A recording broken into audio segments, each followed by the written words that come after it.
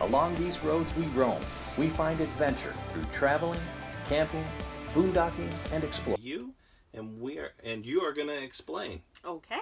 All right, here we go, guys. Now what we have is a 2018 Little Guy Max, and we have a 100-watt solar panel on the top of our unit already.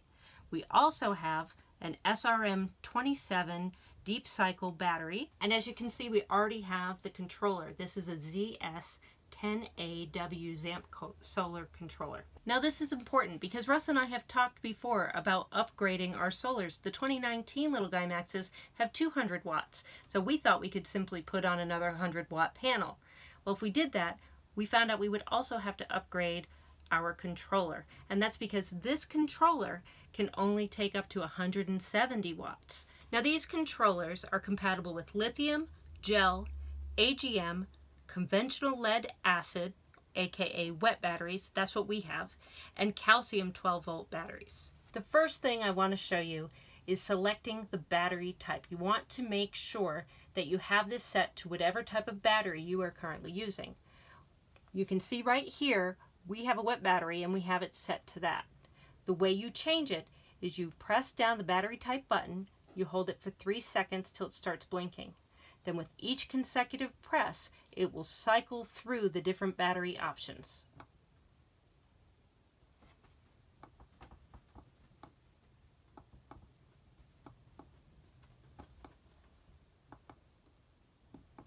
When you get to the battery that you want, you stop pressing and wait for it to finish blinking. The next button is your amp and volt.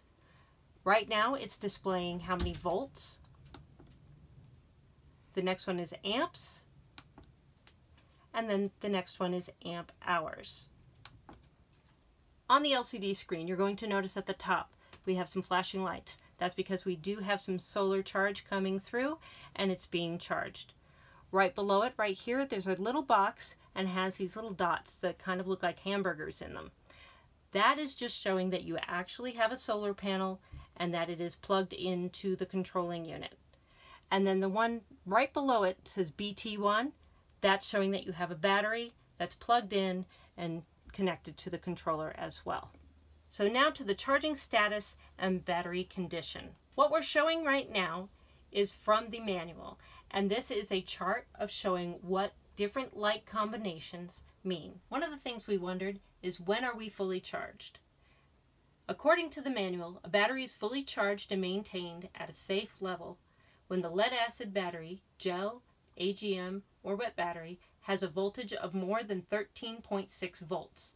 A fully charged LiFePO4 or LTO battery has a voltage level of 13.4 volts. One other thing that you may be wondering about.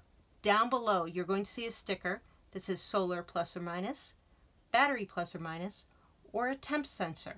The solar plus or minus and the battery plus or minus are just guidelines. They tell you where to connect the solar panel and the battery wires to the controlling unit when you're installing. The temp sensor is an option.